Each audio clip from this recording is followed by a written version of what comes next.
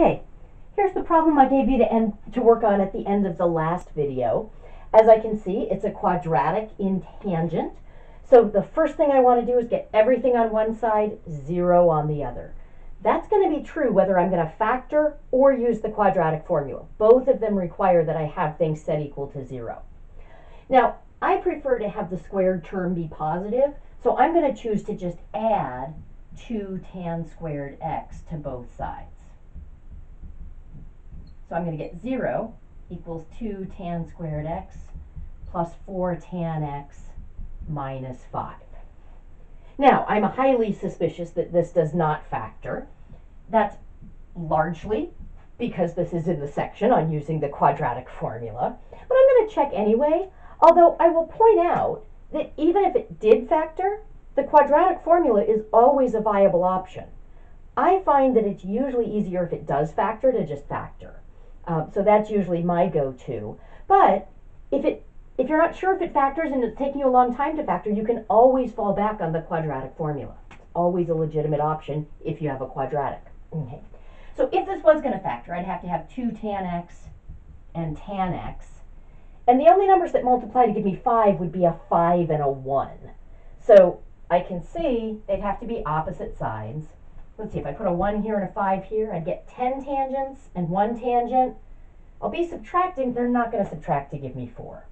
So I could try putting the 5 here and the 1 here. Then I'd have 2 tangents and 5 tangents. That's closer, but they're not going to subtract to give me 4. Okay. So this doesn't factor, so I've got to use the quadratic formula. Now, since this was a quadratic in tangent, I'll be using it to solve for tangent. Now my A is 2, my B is 4, my C is -5. Notice I'm getting them from this version of the equation where I set things equal to 0, not the original where I had things on both sides. Okay, so tangent of x is going to be, I like to just write out the formula and then plug into it so that I'm not trying to multitask and remember the formula and plug in at the same time. So it's going to be the opposite of b, plus or minus the square root of b squared minus 4ac all over 2a. So that's going to be -4 plus or minus the square root of 4 squared is 16 minus 4 times 2 times -5 all over 2a will be 4. So that's going to be -4 plus or minus the square root of 16. That's going to become a plus. 4 times 2 is 8 times 5 is 40 all over 4. So that's -4 plus or minus the square root of 56 over 4. And I can definitely simplify that root. So I can see that 4 is going to have to go into 56 because it went into both 16 and 40. So it's going to go in 14 times. Looks like that's as much as I'm going to be able to pull out because 4 would be 2 2's, 14 would be 2 times 7. So I can pull out, I've got a pair of 2's, I can pull out a 2, it's going to be 2 root 14. So we've got -4 plus or minus 2 root 14 all over 4. Okay. I think I'm going to just distribute the division. I've got to reduce this. So I could either factor out a 2, or if I just distribute the division,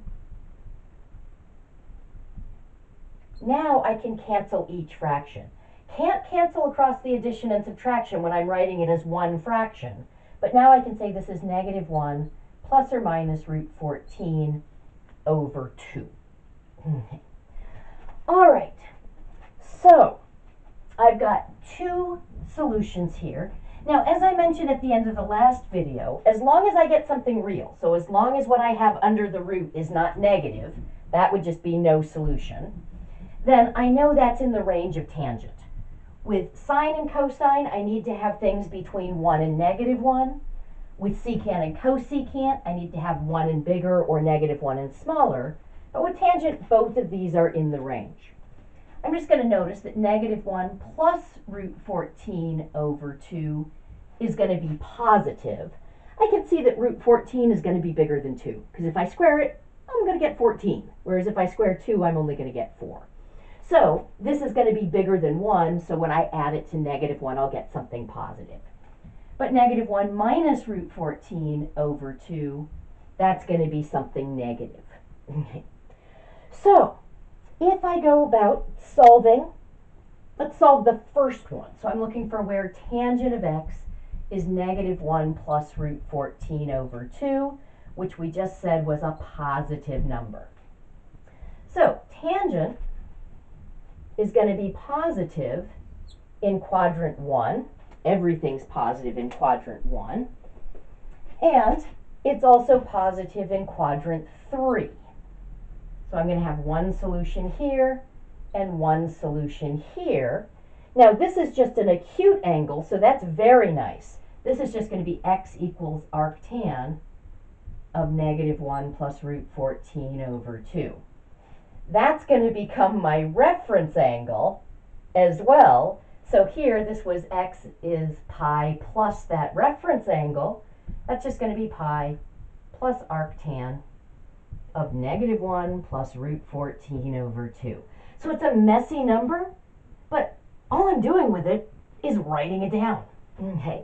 I had to figure out whether it was positive or negative. Once I do that, I'm just writing it down. So I've got two solutions here. I've got arctan of negative 1 plus root 14 over 2, and I've got pi plus arctan of negative 1 plus root 14 over 2. Those are the solutions.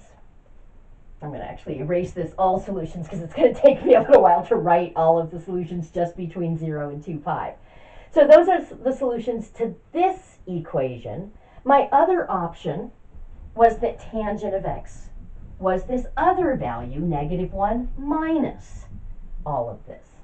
So if I look at tangent of x equals negative 1 minus root 14 over 2, we said that was going to be a negative quantity, and tangent will be negative if I'm in quadrants 2 with a reference angle of alpha, or 4 with a reference angle of alpha. Now what I know about tangent of alpha is that it's going to be the absolute value of this. But since this was a negative number, the absolute value of it is just the opposite of it. But that's just going to make it positive 1 plus root 14 over 2.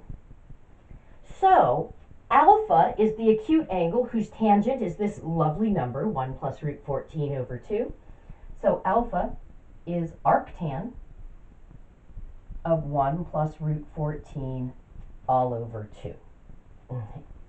So here, this angle, x was pi minus alpha, so that's going to be pi minus arctan of 1 plus root 14 over 2. This angle, x was 2 pi minus alpha, so that's going to be 2 pi minus arctan of 1 plus root 14 all over 2. Okay, so I've got pi minus arctan of 1 plus root 14 over 2, and I've got 2 pi minus arctan of 1 plus root 14 over 2. So these are my 4 solutions between 0 and 2 pi. Now, if I want to write all solutions, I can certainly do that. I'm going to definitely take advantage, because I'm tired of copying this, I'm going to take advantage that with tangent, these two solutions and these two solutions were just pi apart.